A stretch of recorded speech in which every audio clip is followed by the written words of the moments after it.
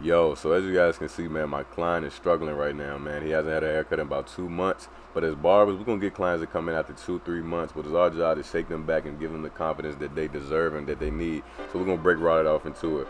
So we start off kind of combing the hair in a backwards formation. And the reason I'm combing the hair in a backwards formation is like the way I was, just off the simple fact my client hair actually grows that way. So just pay attention to the way your client hair grows, because if you don't, you cut it in the opposite direction, you can turn a great haircut into a horrible haircut. So the trimmers that I'm using right here are my Supreme trimmers. If you are looking for these trimmers, I will link them in the description. You guys can go purchase them. They're $40. I'm actually an influencer with this clipper brand right here. And if you have any changes or anything that you guys would like to see, drop it in the comment section. I'll be sure to talk to my team about that. So after we follow up with the Supreme trimmers, we come back with our and the Styliner 2s. And the reason I came back with my Styliner 2 is just off the simple fact I feel like they cut a little closer to the skin than my Supreme trimmers do. So right here we're going in and we're going to go ahead and fade my client's beard. We start with the lever all the way open. Now we close the lever all the way up. And I'm kind of going to talk to you guys like you're using a notch system. If you pay attention, I just bump the lever down just a tad bit, and if you're using a Babeless clipper, you will be on notch 3 right now. Now you're back all the way open.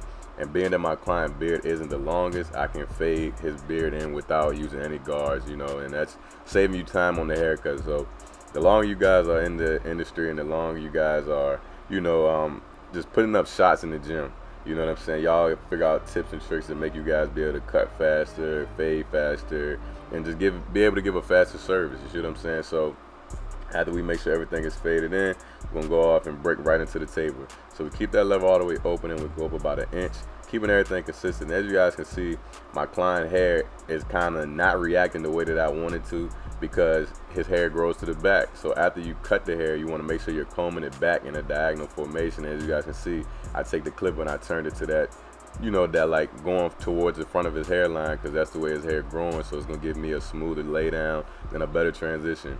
So after we get everything, to the desired length, you want to follow that back up with our whatever trimmer you use to set in that ball line. In my case, I'm gonna go back with my Styliner 2s. And with this step right here, man, you want to kind of be a little cautious and be careful.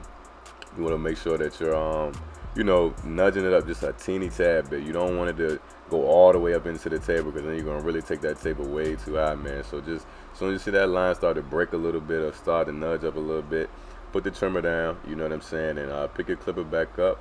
As you guys will see, and very shortly, I'm gonna pick my clipper back up, and we're gonna start with the lever all the way closed. We're gonna start to flick out that line. So we're gonna break right into it, getting it in. You see what I'm saying? And once you see that line start to nudge up a little bit more, pay attention to the lever.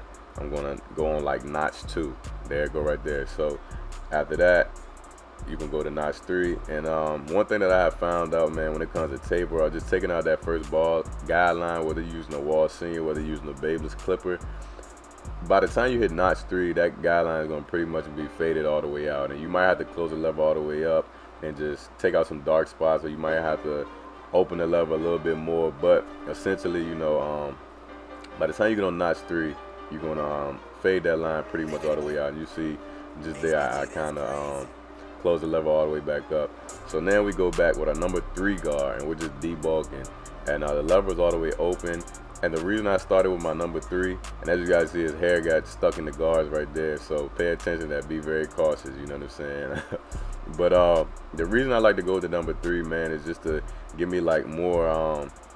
I feel like when I go with the number 2, it's kind of don't give me the connection that I want. It looks like a disconnected fade, and I kind of like all my fades to be connected. You know what I'm saying? So I don't know if you guys are paying attention or not, but the lever is actually all the way closed now.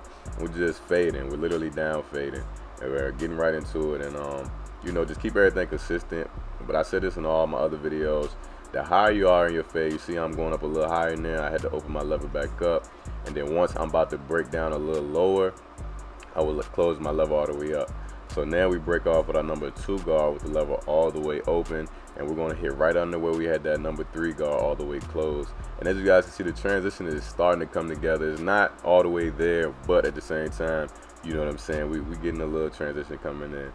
But like I was saying, man, you can use the number 2 guard and still get a connected fade, but for myself, I just feel more comfortable breaking out with that number 3 guard and scooping out and creating some type of shape as well as I'm, you know, starting to fade. And it just works for me. You guys can try this. If it doesn't work, you know what I'm saying, you really can't lose, you know what I mean?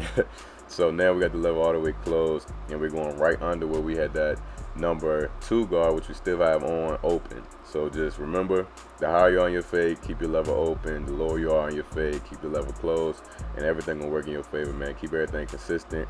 And I'm not gonna lie to you guys, this taper right here has me putting in a whole lot of work, being that my client doesn't have a bad hair grade whatsoever. I don't believe in having a bad hair grade or anything like that. It's just a simple fact, my client hair grows to the back. You see what I'm saying? So it's kind of a little uncomfortable to cut, and it's a little harder to fade, but just keep consistent, stay with your steps, man, and everything will work in your favor. So now we come back with the number 1 guard all the way open, and with this guard right here, you want to come right under where you had that number 2 guard and close. Make sure you're right under that. You see what I'm saying? And after you set in that guideline, and remember we're down fading, so you're really not gonna see a lot of guidelines. You kind of gotta remember what you're doing with your eyes and muscle memory to a certain extent.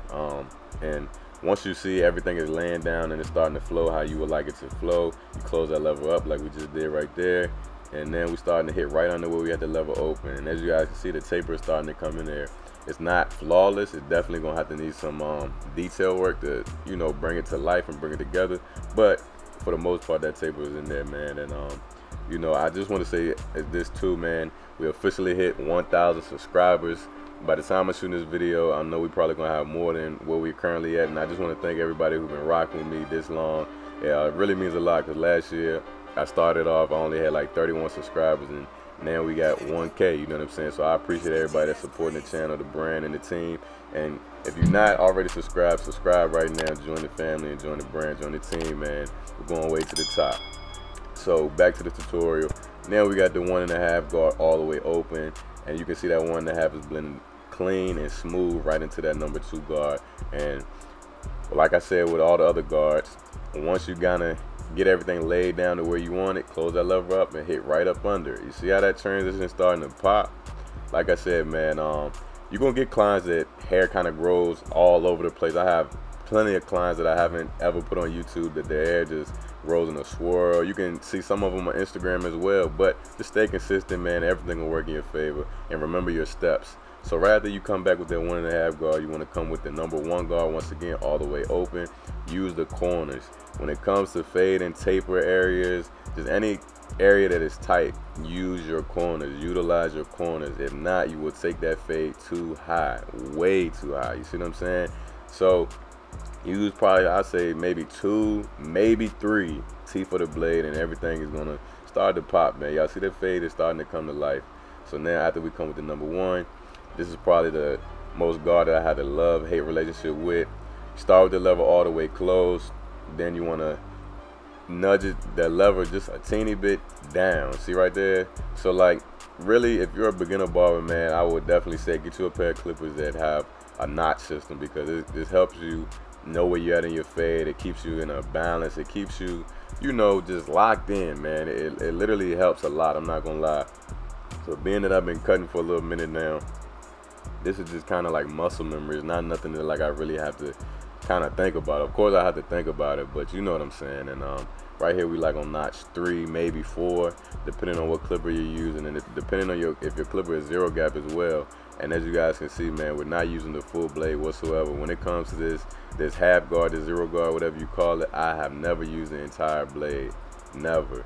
And we all the way open right here, and just utilizing the corners, man. And as you guys can see, man, you can kind of see what I'm saying with the connection with the fade, being that I went with that number 3. So we're gonna break off right into the lining. So right there, what I did, just clean up the extra hair that's hanging over his line. That way he can have a nice predominant line, and the line is gonna last longer. You see what I'm saying? So keep everything natural, keep everything consistent. You don't want to take that neckline in and make it look sharp. Some people have a nice defined neckline, some people don't. But you don't want to chase that line, man, because once that line starts to grow back in, man, it's not going to look good at all. You see what I'm saying? And, you know, and that's the glory of enhancements as well. So if you have a client with a weaker lineup, don't take it back. Have a nice one-on-one conversation with them, and you know, recommend enhancements. And before you learn enhancements, before you use enhancements, excuse me, you kind of want to get the fundamentals down of a nice natural edge up. You see what I'm saying? And just take your time, man. even with your trimmer, use your corners of your blade, especially when going around the ear. You see what I just did right there? Just cleaning up everything. Now, you guys can see a better angle of that taper right there. The taper is coming together. So, this is a good example right here as well. So, being that my client vertical bar is a little lighter, just off the simple fact it's a high taper, so I didn't leave it as dark because I know my client right here is going to get enhancements. And you don't want to take that line back to make it look sharper. The enhancements are going to make everything pop and come to life anyway.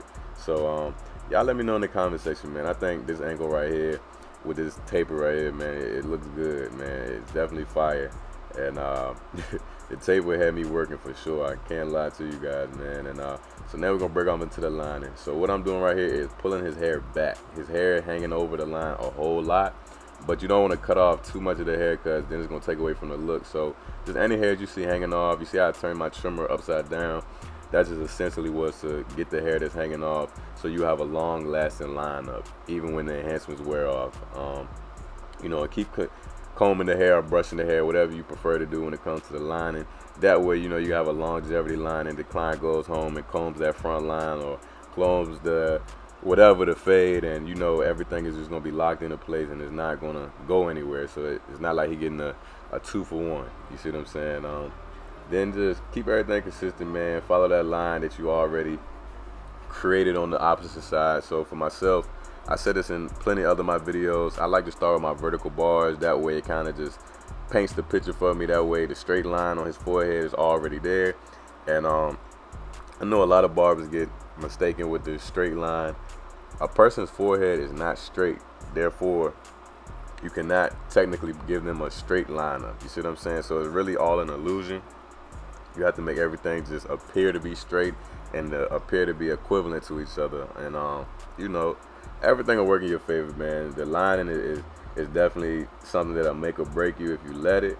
But if you keep that positive mentality, man, and just take your time, man, and don't apply a lot of pressure. Let all your trimmers or whatever trimmer you're using do all the work, man, and everything will work in your favor, man. And as you guys can see, I just, after every few strokes, even if I'm not on that same side, I like to comb, just off the simple fact I want to make sure that my clients are long-lasting lineups. So, like I said, in reality, you're going to have clients that come in with a cut like this, but at the end of the day, man, as barbers, we got to make sure that we be able to get into confidence like this.